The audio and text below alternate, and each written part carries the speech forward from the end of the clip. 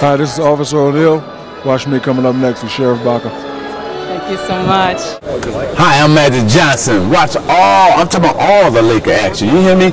Everything we do, three-point slam, dunk, fast break, defense, block shots, everything right here on Entertainment and Sports Today. Thank you so much. Wonderful meeting you. Sports. All right. Okay, I got a lot to say about sports. Bring it on. Bring it on. Hockey, bring it on. I want to say congratulations to Entertainment and Sports Today on your 10th anniversary. Yes. Gracias. Feliz. Entertainment and Sports Today, it's a double. 15 years. That's legal in many countries. There you go. 15 years, entertainment and sports. A wonderful, wonderful thing you do. See, that sounded good. I'd like to congratulate Entertainment and Sports today for their 10th anniversary. 10 years. Can you believe it? Very nice. Congrats. I tell you, that's over 9 shows they've done. So wait, it's Entertainment and Sports. And Sports Today. Although no sports tonight. No sports tonight. Okay, fine. And I can't wait for more of both Entertainment and Sports today. Thank you very much. On the TV. Congratulations. Happy anniversary. 10 years, not bad. This is Kevin Costner, and be sure and watch me on Entertainment and Sports today, if you would, please. Embodies the exhibition and Titanic Experience right here on Beach Boulevard, right off the freeway, right in front of Knott's Berry Farm. You can actually hear the people on the roller coasters here at the Old Movie Land Wax Museum. That's Bodies the Exhibition, Titanic, now here at Buena Vista. Right across from the medieval times. And here we are at Titanic the Experience, which used to be the Movie Land Wax Museum just outside of Knott's Berry Farm here on Beach Boulevard. And now it's an amazing experience of Titanic the Experience and Bodies. So make sure that you come to Buena Park while they have this new exhibit. I'll be opening up tomorrow.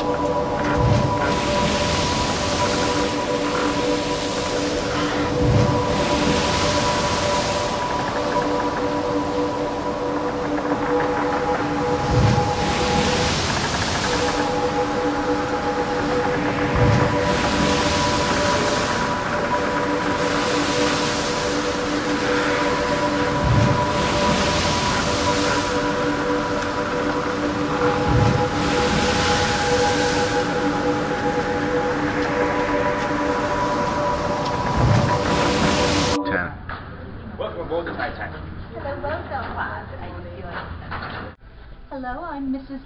May Futrelle, and I would like to welcome you to the Titanic Experience here in Buena Park, California.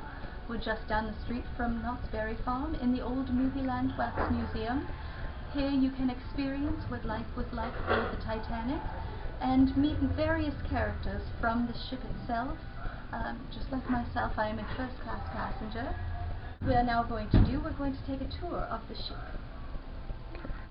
As you may notice, all of us are dressed in recreations of authentic Edwardian clothing. And I would like to invite you, along with Entertainment Sports Today, to take this tour of the Titanic. Again, my name is Mrs. May Futrelle. World's most famous shipwreck was born out of intense competition at the dawn of the 20th century. It was a response by the White Star Line to basically a challenge from the Cunard Line. The competing Cunard Line had just come out with Lusitania and Mauretania in 1907, and all the White Star ships were looking very small and pokey. The White Star Line decided, we won't build record breakers in terms of speed, but let's build record breakers in terms of size and comfort and luxury. She sailed on April 10, 1912 from Southampton went across the channel to Cherbourg, France, where she picked up more passengers, cut over to Queenstown, Ireland to pick up the last passengers, then she headed out across the Atlantic. In 4 days, the roughly 1,300 passengers and 900 crew on board will meet their fate. The questions and accusations that arise that night still resonate. Why was Titanic speeding through a known ice field? Why weren't there enough lifeboats? Were Titanic's materials or design defective? One critical factor in the disaster is not open to question at all. The weather. The night of April 14, 1912, it's exceptional. The calmest ocean that sailors on board who had been to sea their entire careers had ever seen in their years of service. No moon, so they had no light except for starlight. No moon and flat calm are stunningly beautiful, yet a deadly combination. Because it was that glassy smooth, you have no waves, no breaking of any foam around the base of an iceberg. Look out in front of her fleet and sees a mass of blackness in front of the ship. He doesn't see the berm. What he sees is the absence of stars and an interruption in the horizon. He rings the bell 3 times, races to the telephone, says ice ready. Within seconds, the Titanic has collided with the iceberg. How strongly you felt the collision depended on where you were in the ship. High up in first class, it's possible George and Maybelle Thorne weren't even aware of it. Lower down in second class, Franz Pohlbaum probably noticed some vibration. Third class passengers like Margaret Giovanni would have felt the greatest impact. There's only one surviving eyewitness to the actual point of damage, Fireman Frederick Barrett in Boiler Room 6. What Barrett sees will later prove critical to understanding Titanic's sinking. Numerous compartments are open to the sea and may now begin to flood. It's not long before they determine that the wound is fatal and the ship is going to founder. It took less than 60 seconds to seal Titanic's fate. She will hang on for 2 hours and 40 minutes. And then she's gone, leaving questions, suspicions, and mysteries.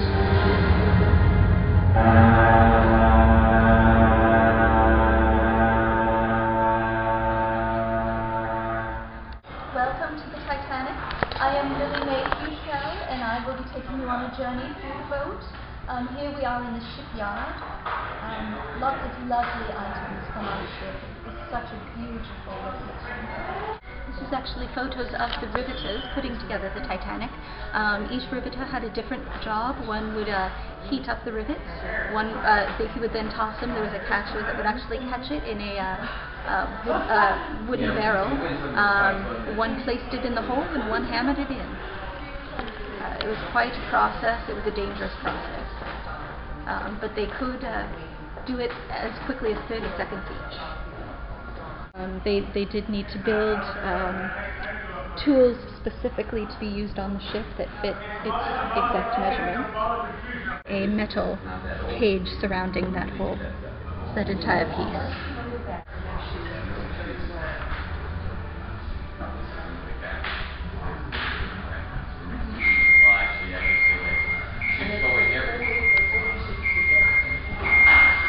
Our first class ticket was actually £52.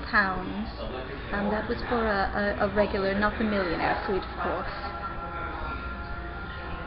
Hi, Steve Taylor here for Entertainment and Sports Today Time Warner. Today we're going to take you on an exciting adventure throughout the Titanic Experience. These are some of the artifacts that were outside the ship that have been recovered. We're going to be able to see along a lot of recreations here. This is really something amazing that's going to be opening up tomorrow. And the permit thing here along with bodies. So make sure you try to make a trip down to Buena Park, just outside of Titanic. And then he ended up getting, or actually Titanic Experience, and bodies they exhibit. So now the satchel is where anything that you wanted to keep with you. Of course, you put all of your large luggage down in steerage, but anything else that you'd like to keep with you was kept in these leather satchels. And these are actually the baggage claim labels. So when you check your baggage to be put down, this is what you would use to get your baggage back when we landed. And is that an original right here? It is. Wow. Anything that was kept in a leather bag that was found down there, the organisms from the ocean were not able to eat through the leather. Wow. So things were very well preserved down there. That's amazing. Now, they were given these bags? These are just bags that people buy? These are from the White Star Line. Oh, I see. So each passenger is given that bag. Oh, I see. Correct. Oh, okay. This is Captain Edward J. Smith. He was the commander of our ship. A lovely man.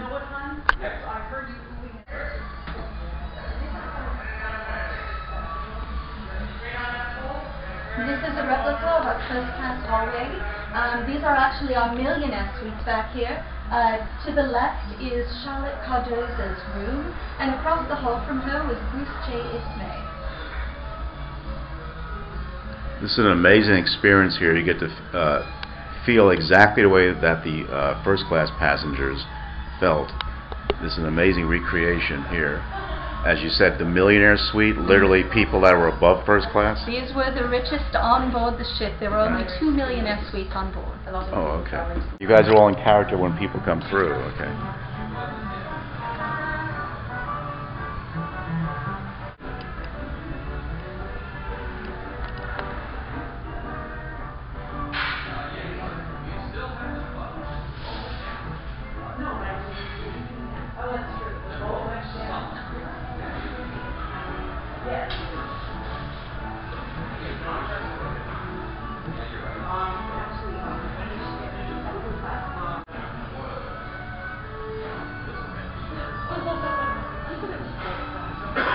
Scrimpton saved all of their money so that they could travel on this ship. It was much more luxurious than anything else at the time. So in the movie, DiCaprio, he played, I assume, the third class, and he met a first class woman. Right, on that famous staircase, I guess. Yes, he first fell in love with her. very quickly. Oh, great. Okay. This is a photo of a first-class staircase, which I'm sure you're very familiar with. Above us would be a beautiful glass dome that was let all the light in. It was just a phenomenal. Okay, but I need him to just paint. That's being set up. With you, so everything has been preserved very well. Here you can see some actual money that was found and has been preserved. I guess it's what, over 100 years. Yes. Right. That's been preserved, and as was explained earlier, they were in leather satchels that kept. That protected this paper after all these years, and it's still here for you to see. These are all original.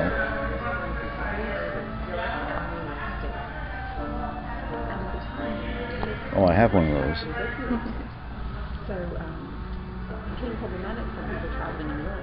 This is an 1894 Morganhead silver dollar. It's in very good condition. I had an 1895, I think, that when I used to collect coins. I know that's very valuable, this coin right here.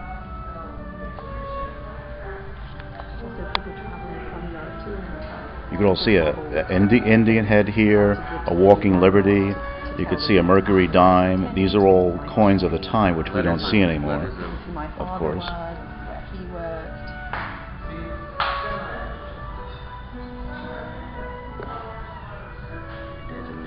It is amazing.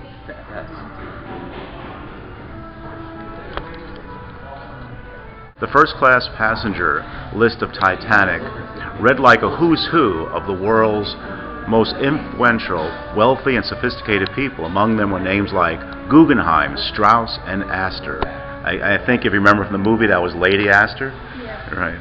Well-known first-class passengers.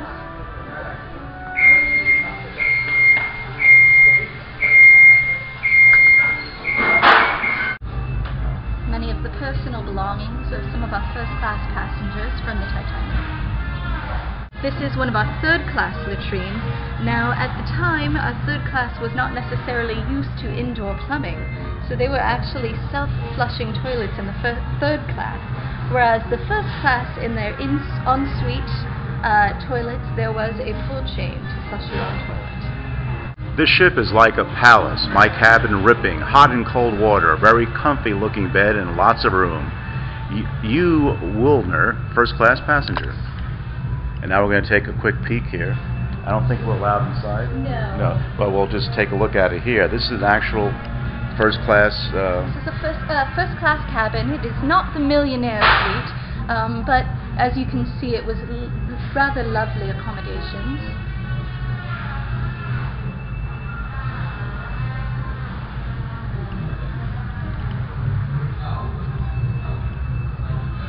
A fun fact about our first class passengers: earlier we spoke about the millionaire suite, and Charlotte Cardoza actually had one of those 2 millionaire suites back in the hallway.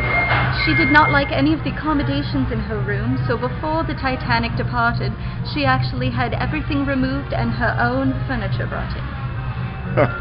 Amazing. Even now people wouldn't do that. Yeah. I don't think so. An actual piece of linoleum from our first class dining room.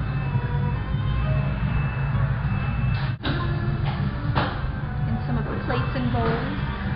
Each class had a different set of china, looked slightly different from each other. Now these are all actually found. Yes, they were in the seabed. So it's not just a few artifacts, you have many artifacts. We have a about lot more 200 artifacts pulled up from the Titanic. 200 original artifacts that are over 100 years old that have been found in the bottom of the sea in this amazing condition. Phenomenal. In the picture behind us, you can see it's kind of warped. That is due to, during the sinking, just the pressure and the movement really did change the way some things looked.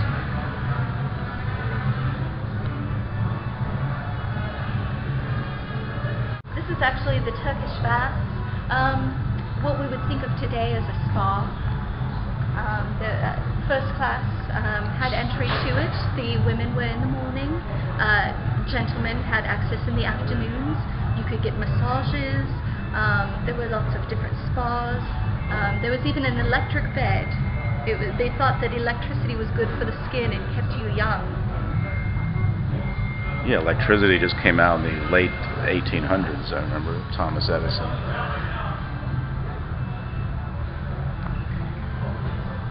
Third-class passengers traveling on Titanic were mostly European immigrants looking for a better life in America. Some had already established themselves in the United States or were returning after visits home. Others were joining family members who had traveled ahead of them and had sent money for their journey. Some passengers may have been able to afford a second-class ticket or wanted to save money for their arrival in America. A third-class ticket on the Titanic to New York cost $40, about $900 today, which is a far cry from the $4,500 price of first-class luxury suite, around $103,000 today. A third-class cabin would likely be occupied by up to 4 strangers who spoke different languages. The opulent is the first class, but this is a third class hallway. As I was saying, any single gentleman would sleep in rooms near the front of the ship. Any single females would have rooms near the stern of the ship, and any families or married couples who were traveling together would be have rooms near the center of the ship. And there were 4 bunks in each room. Often you would meet your roommate as you were boarding the Titanic, or as you got to your room. This reminds me of that scene where the water's coming and they didn't want to open the gate, they wanted them to die. Here we're down in our boiler room. Fun fact, the gentlemen who work down in the boiler rooms many consider the heroes of the Titanic. Even after she struck the iceberg, they did continue to shovel the coal. The boilers did generate the electricity for all the lights. If it weren't for them, the electricity would have gone out much sooner, whereas the lights did stay on until just the moment before she sank. Yeah, I do remember that. In fact, right now in Bally's Las Vegas, they have a Bally's Jubilee stage show, and they have a part of a very famous sinking of the Titanic. And they do show the boiler room, how they kept working there as the ship was sinking. Many of those men almost all of those men gave their lives just so people could find their way to the top of the ship. And is it true that one person just kept playing the violin? Our musicians did continue playing. All 8 of our musicians did go down with the ship. Wow, that was true, just like in the movie. That's amazing.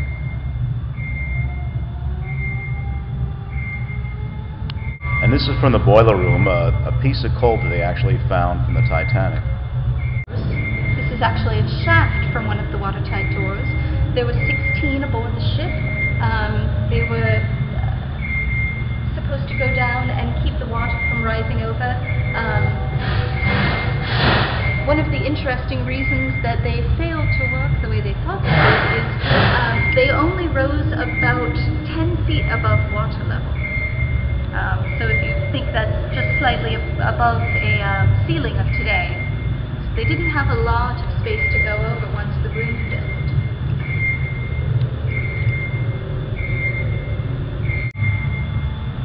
There was actually an electrical panel that they would hit, and it would lower these, sealed them very watertight against the floor.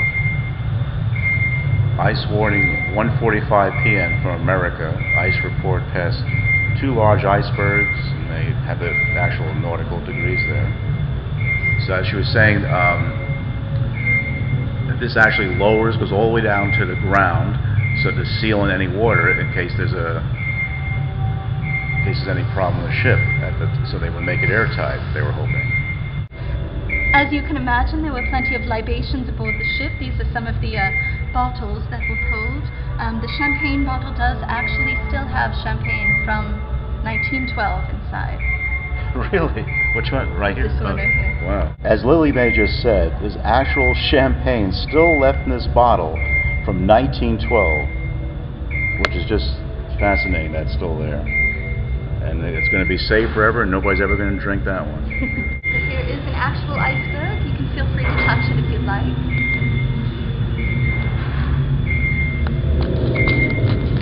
You mean a recreation of an iceberg? Yes. This is fresh water, of course, but the actual ocean was, believe it or not, 4 degrees cooler than this iceberg. Seawater freezes at a much lower rate.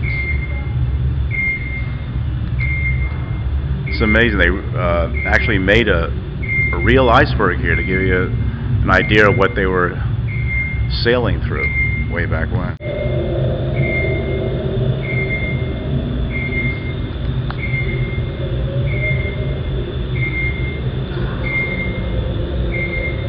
And what's this right here?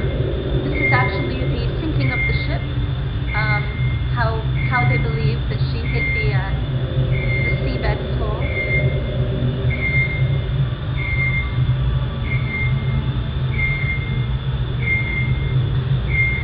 Oh, so it's like a video, a recreation, yeah. Trying to give you an idea. And as you can see, all the items that are scattering on the seabed there, as I said before, we do not pull anything from the ship. We just pull from the debris field around the ship. So those would be the items that we've recovered so far. And how much of the ship did you say is basically left down there? Most of the ship is still down there. It's broken into 2 pieces. We've only recovered a very small percent of the items that originally had been on board the ship. As you can see here, my name is Lily May Futrelle, and up here we see a quote from my husband Jacques. "For God's sake, it's your last chance. Go." These were the last words I ever heard from my husband as he put me into a lifeboat.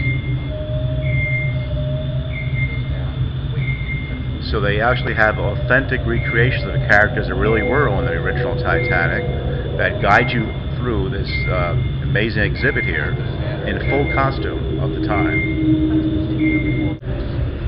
This is an actual section of the hull with the rivets.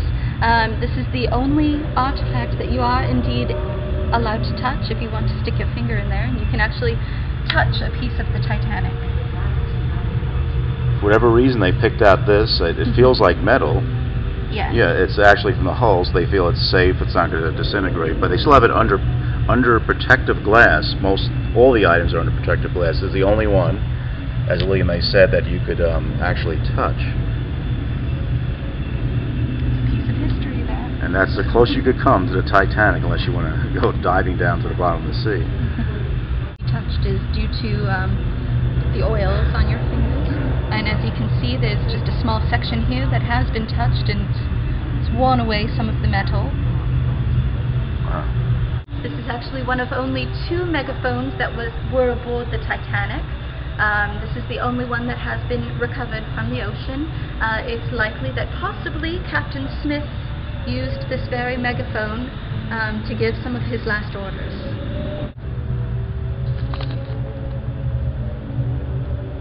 And if you can imagine the survivors sitting in the lifeboat right at dawn.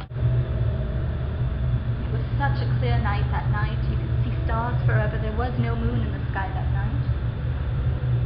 And just imagine sitting on the lifeboat watching the Titanic,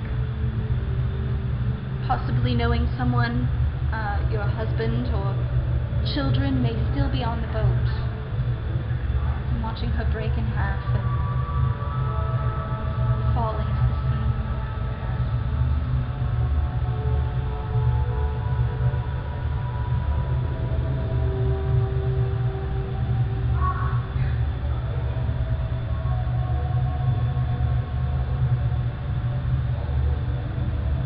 On all of our artifacts here, you will notice a description label. In the bottom right-hand corner, you will see some numbers. The first 2 numbers are the year that the item was recovered. This one was in 2000. And the following numbers after that slash are the actual item numbers. So you can look up these items. It's easy to refer back to them in that way.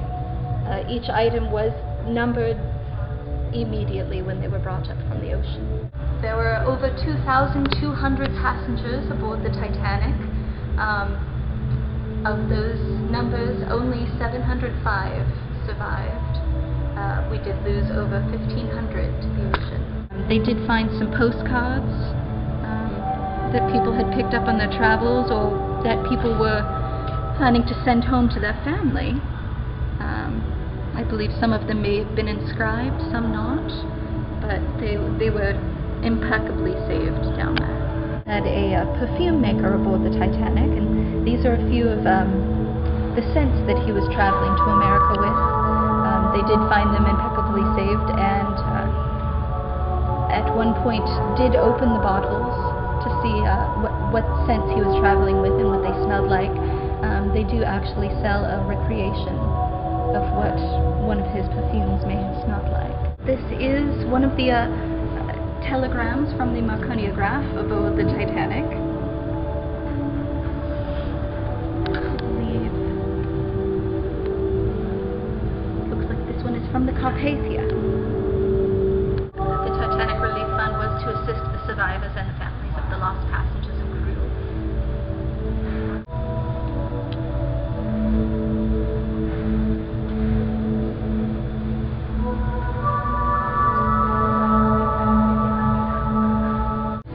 Actually a piece of sheet music that was found in a musician's bag, and you can see it is faded, but down at the bottom of the ocean the colors were preserved quite well down there. Over here they give you a boarding pass when you first arrive here at the museum, and then you can match up to see if you're one of the survivors or if you're one of the lost. So I assume, of course, in alphabetical order, so it won't take that long. There's so many names to look at, so I'm going to get that out right now.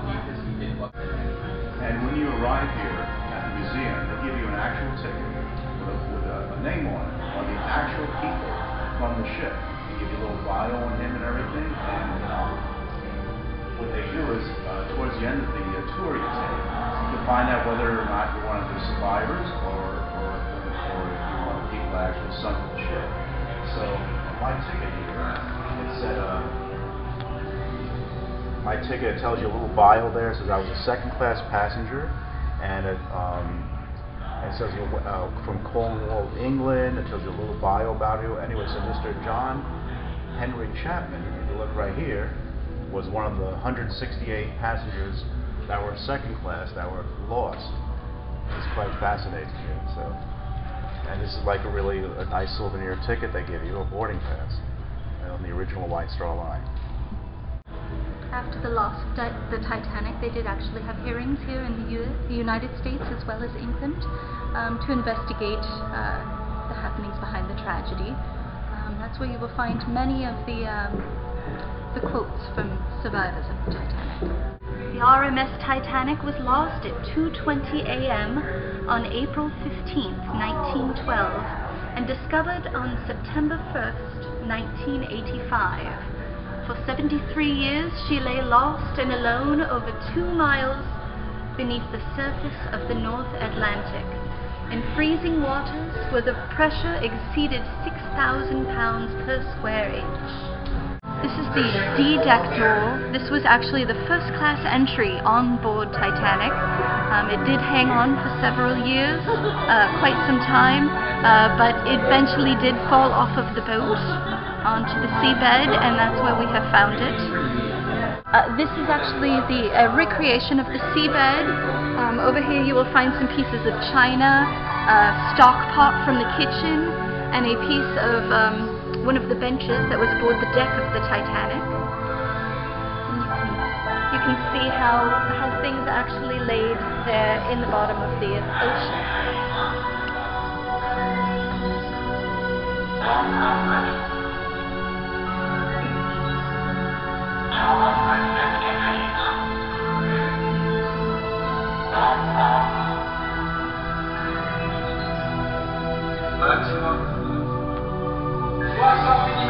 If you remember, in one of the first rooms we were in, you saw the hull of the Titanic as she appeared the day that she set sail. Over to our right here, you can see what the hull of the Titanic does look like today at the bottom of the ocean.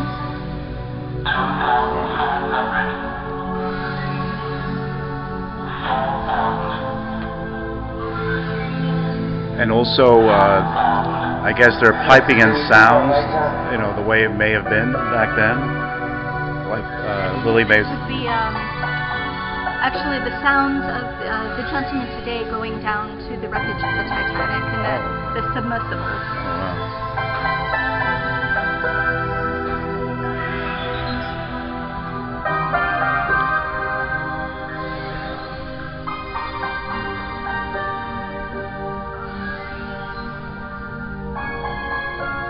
Again, it's amazing how much they actually found on the bottom of the ocean. And now they're giving you an idea of what it looked like after the ship crashed. This is like supposed to be the sand. Actually, that is the picture of these dishes as they laid in the seabed. Oh wow, so you have the actual remaining artifacts here, and then a picture while it was still in the seabed, when they finally found it in 1985.